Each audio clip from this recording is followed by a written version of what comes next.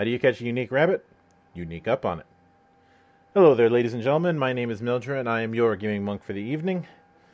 This is day 2 of the RPG a Day challenge.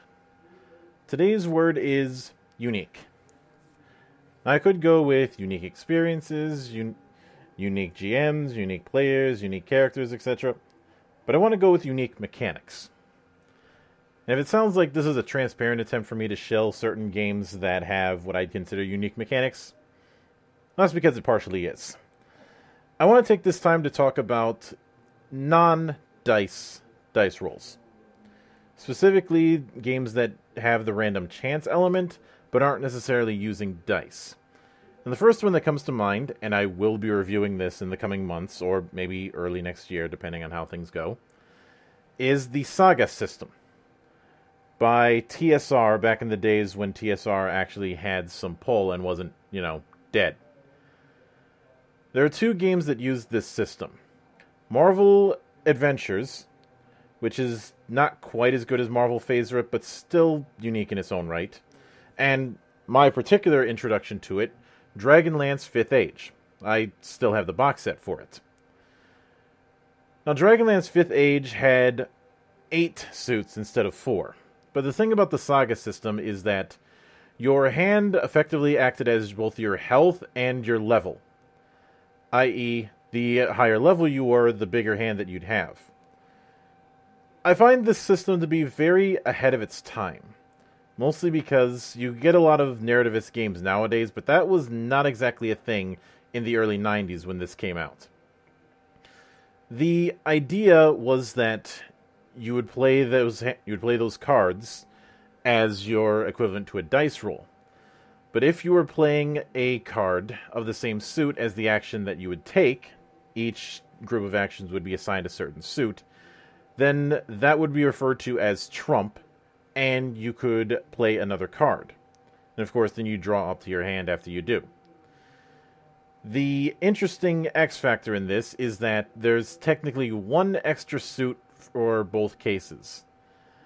I don't remember what it was called for the Marvel version, but I do remember what it was called for the Dragonlance version, as that's the one I'm more familiar with. That was the Dragon suit. The Dragon suit could be considered the fumble suit, i.e., if you end up using this card and failing, something else is going to happen to make your day worse. I think the only problem that I had with this setup is having health be part of the hand as well, because that meant that it was very difficult to tank damage, and it also means that certain playstyles would be very much rendered less than favorable. There's, of course, also the fact that because it's a TSR game and because of something else that TSR did, this game would utilize a very skewed attitude towards anybody who wasn't a mage. I understand why this was a thing back in the day, but that doesn't mean I have to like it. See, there's some people that have this mindset that you need to run dice in order for it to be an RPG, i.e. eschewing the whole dice list thing.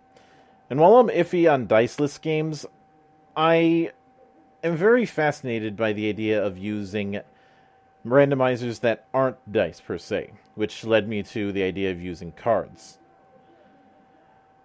Saga system is a very good start, but I do think there's room for it to grow, and I'd like to see somebody make a fan game or something utilizing the system, but not utilizing the flaws that the Saga system has. I remember that there was one called El Hazred, but I cannot for the life of me find it. I know it exists, I've seen it, but I can't for the life of me find where the fuck it is. I can't even find an archive, or if I find an archive, it's broken.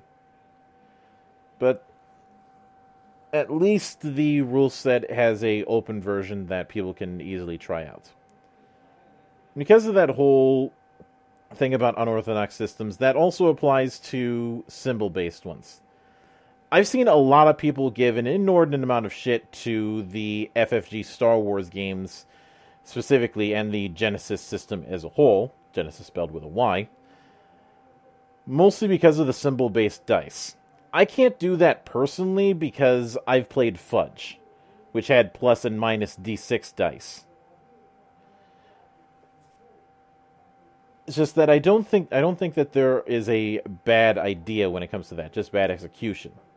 Like as much as I enjoyed running 3rd edition with the RVT crew, I will admit that the way that game handled the symbol-based dice did leave much to be desired.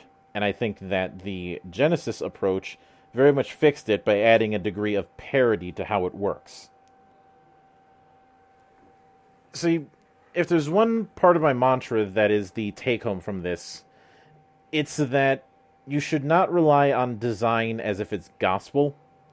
You should certainly understand the rules before you break them, but that doesn't mean you should assume the rules are perfect, or that you can't mess around with them if you want to. But that about does it for this one. I will see you all tomorrow for day 3. Stay frosty.